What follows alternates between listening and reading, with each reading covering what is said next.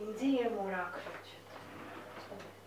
Անսերը չտնես նե ինչ կլագո։ Վրան պղպճապ չկլար, առան սերի կլասուչ։ Ով դա կություն մենք։ Շատ տակ է։ Մեր կյանքը անկյունադարձային մի ժամանակաշրջան ապրեց 1988-ին, որովհետև ճիշտ մեր ուսանողական տարիներին էր զուգադիպում,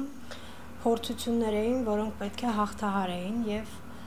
առաջին քայլը ընտանիքը փրկելու, որովհետև 3 ուսանող զավակ, մեծ եղբայրս էլ էր ուսանող, փոքր եղբայրս 10-րդ դասարանում էր եւ մեր ընտանիքի ապրուստը հոգալու, կյանքի գոյատևումը շարունակելու համար մայրիկս ստիպվեց առաջի հայաստանցիներից մեկն էր, որ 1993-ին եկավ Թուրքիա, հայրիկս ճարտարագետ էր, ինժեներ, մայրիկս էլ ուսուցչուհի, ռուսերենի ուսուցչուհի։ Առաջի անգամ մայրիկս գալուց 4 ամիս մի հայ ընտանիքում աշխատեց, վերադարձավ, բայց հասկացանք, որ չէր լինի, այսինքն չէին կարողանում կյանքի ապրուստը բացարձակապես հոգալը անկարելի էր։ Երկրորդ անգամ մայրիկիս հետ գալու ժամանակ ես էլ եկա Թուրքիա եւ մեր կյանքի ոդիսականը արդեն այս օտար ափերում շարունակվեց։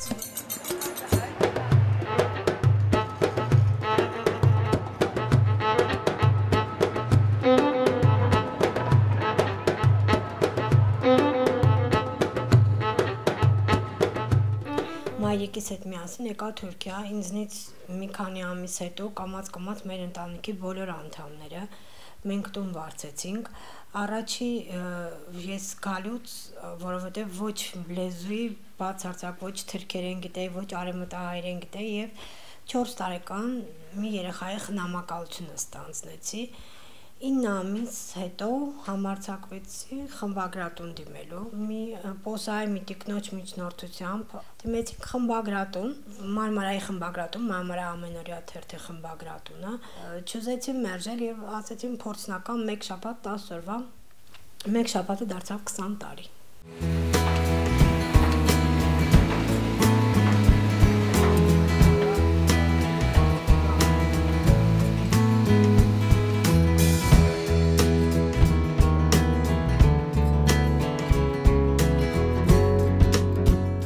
Մեր քույրերուն եւ եղբայրներուն այսպես տնտեսական մտահոգություններով սովետական փլուզումը վերջ բոլիսկալ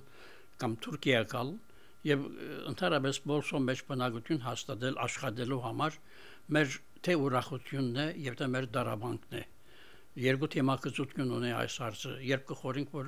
այս խեղճ մարդիկը ստիպեցան իրենց ընտանիքները եւ իրենց հայրենիքը թողულ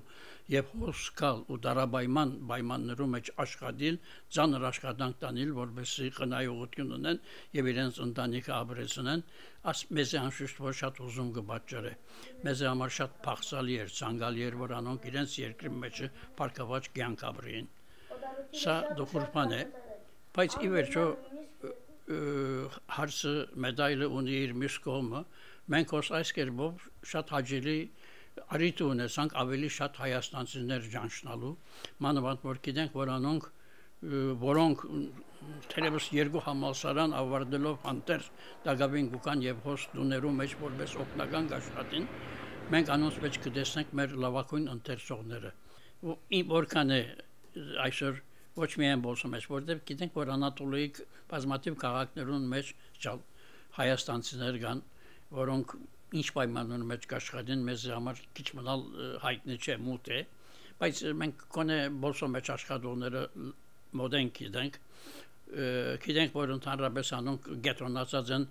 մեր բادرկարանի մոտ կոմկապը թաղամասի մեջ որոշ չենքերու մեջ։ Ֆերեգյուղ, Քուրթուլուշ, Փակրգյուղ,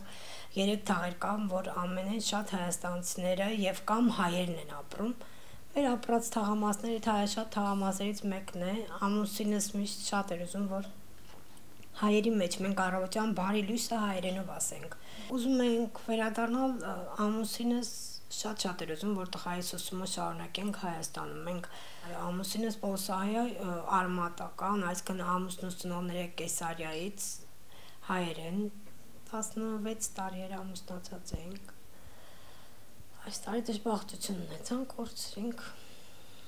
Փորձում ենք, որ երեխաս լիսեյ ուսում է, այսինքն ավելի շատ ավագ դպրոցի ուսում է, Հայաստանում շարունակեր։ Բայց հիմա մի քիչ կյանքի պայմանները ստիպեցին, որ մենք որոշումը մի քիչ արագացնենք ավելի։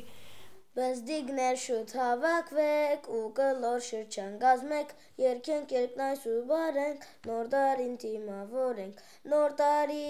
տարի, քալը թող լինի բարի, նոր տարի։ Այս տարի ուսումը վերջացնել, դպրոցը վերջացնել, հետո պիտի վերադառնանք։ Թերթի հետ կապս պիտի չխզվի։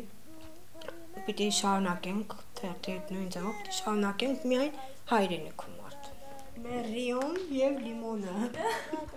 Եվ ուրախ ու նոր խաղեր, փերնվեր հույսեր ու շեր, մեր բարի, մեր լավ ընկեր, նոր տարի, քալը թող լինի բարի, նոր